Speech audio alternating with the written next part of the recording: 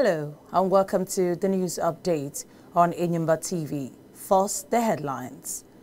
Nigeria military court-martials 2 soldiers over Kaduna accidental bombing. Police arrest suspected masterminds of Abuja-Kaduna road and raid abductions.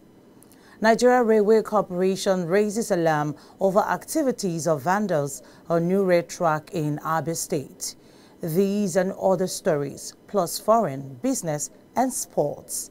I am Mary Ihejirika. Chief of Army Staff COS, Lieutenant General Tarid Lawaja, is commending troops of the Nigerian Army for their commitment and resilience in the fight against terrorism and other security challenges in the country. Lawaja gave the commendation while addressing troops of 23 Brigade Nigerian Army at the Gibson Jalo Cantonment, Yola, Adamawa, during an operational visit to the brigade. The Army Chief told the troops that the Army is on a transformational drive, adding that the federal government had been supportive of the drive with the provision of essential compound enablers and personal welfare schemes.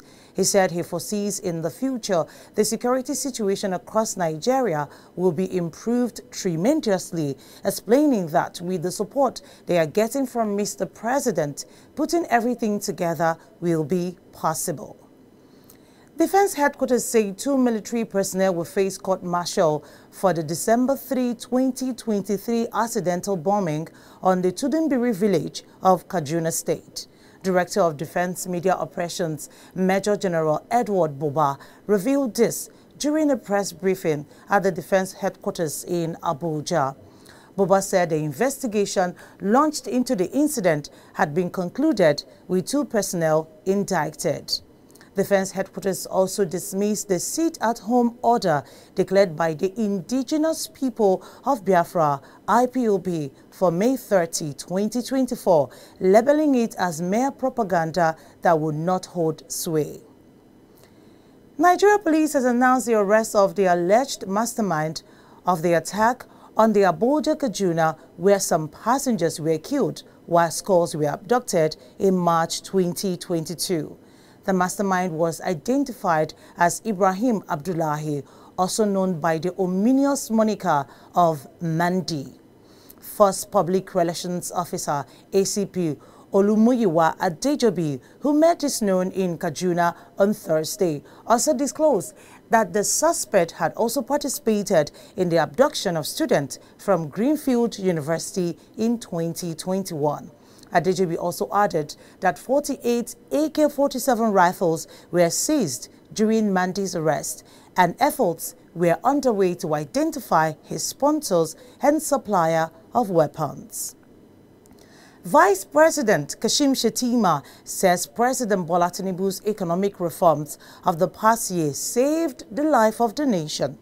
The removal of fuel subsidy and the unification of all segments of the forex exchange FX market, among other reforms, have pushed the cost of living to new highs.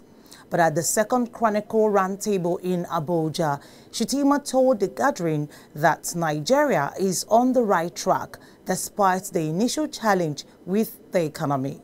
He said the reforms were necessary steps, especially the removal of fuel subsidy, which he described as the big elephant in the room. Following the aftermath of the gas explosion which claimed a life in Abuja, the Ogun State capital, the federal government said it would stop granting licenses to gas companies with no capacity to build pipelines for gas distribution. This was communicated by the Minister of State for Petroleum Resources, Gas, Ihejirika Ebo, when he visited Abuja on an on-the-spot assessment of CNG explosion at Ita Ocean. According to him, the development became imperative to discourage the transportation of compressed natural gas through the roads. A CGN gas truck owned by Gasco Marine, which had suffered a brake failure, rammed into the road barricade and went up in flames, killing 1 person and raising some vehicles. Minister of Works, Engineer David Umahi, is exonerating Reynolds Construction Company, RCC Nigeria, of negligence for the tanker fire incident that led to loss of lives recently in Rivers State. Umahi, while also sympathizing with the families of those involved in the incident, however, blamed the recklessness of the true drivers for the inferno and called for enhanced enforcement of driving rules and road safety checks, especially regarding drivers of heavy-duty vehicles. He commended the construction firm, saying contrary to insinuations, the construction work in the area is recording quality progress. 50 frontline civil society organizations, CSOs, in the country have asked the ruling All Progressives Congress, APC, and other political parties to denounce their members who are currently facing corruption allegations as a way of supporting the fight against corruption. Those who read the position of Nigeria's civil society community at a news conference in Abuja were Aula Musa Rafsajani, Executive Director, Civil Society Legislative Advocacy Center, CISLAC, Transparency International Nigeria, Mr. Chido Onoma, Executive Director, African Center for Media and Information Literacy, among others, noting that transparency and accountability are crucial elements that enable democracies to flourish. The CSOs lamented that Nigeria's so-called democracy has persistently functioned under a veil of secrecy and lawlessness. Nigeria Labour Congress, NLC, insists the proposed 615,000 naira minimum wage is realistic, dismissing claims that some states cannot pay such an amount if approved. This is according to the NLC President, Joe Ajero, in a monitored interview, who said the figure is a product of a painstaking effort through which the Congress captured the cost of living of Nigerian workers and masses in all parts of the country. He further described the figure as essentially an outcome of independent research conducted by the NLC and Trade Union Congress on the cost of meeting the primary needs of an average family around the country. The unionists, who suggested states should go into mechanized agriculture, among others, believe self-sufficiency in food production will help Nigeria fight the biting economy. Nigeria Railway Corporation, NRC, has expressed sadness over the activities of vandals on the reconstructed Aba-Port Harcourt section of the Eastern Rail Line and called for Abia State community leaders and youth collaboration to safeguard the new track.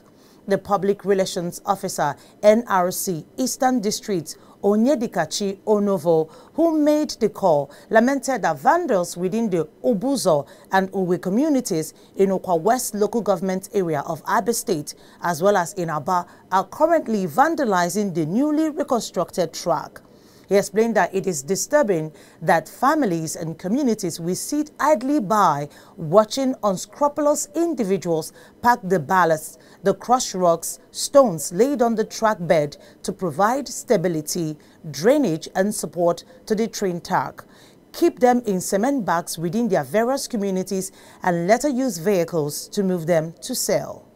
Onovo, however, commended the people of Ogwe community for answering the call of the Railway Corporation for collaboration, stressing that the community recently organized themselves and arrested 3 young men vandalizing the track who are currently in custody.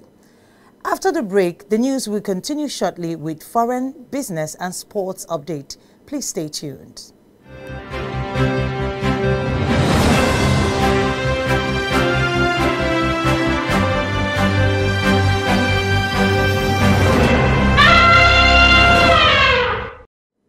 Welcome back and thank you for staying tuned.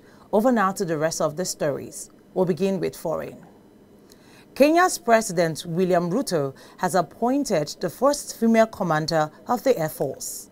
Major General Futuma Gaiti Ahmed becomes the first woman in Kenya's history to head one of the military services. She was appointed alongside other leaders, including a new head of the armed forces, following the death of the military chief and others in a helicopter crash last month. Major General Ahmed has previously held other firsts in the military leadership that is dominated by men. She is the first woman to rise to the rank of brigadier and major general. And on business, Nigeria Deposit Insurance Corporation has announced a revision of the maximum deposit insurance coverage for banks operating within the country. At a media briefing held in Abuja, NDIC's Managing Director, Bello Hassan, revealed the new coverage benchmarks. The insurance for deposit money banks has been raised from 500,000 naira to 5 million naira. For microfinance banks, from 200,000 naira to 2 million naira. For primary mortgage banks, from 500,000 naira to 2 million naira. And for mobile money operators, subscribers pass through from 500,000 naira to 5 million naira per subscriber. Hassan emphasized that the update aims to boost depositor safety, public trust, the inclusivity of financial services, and the overall stability of financial sector.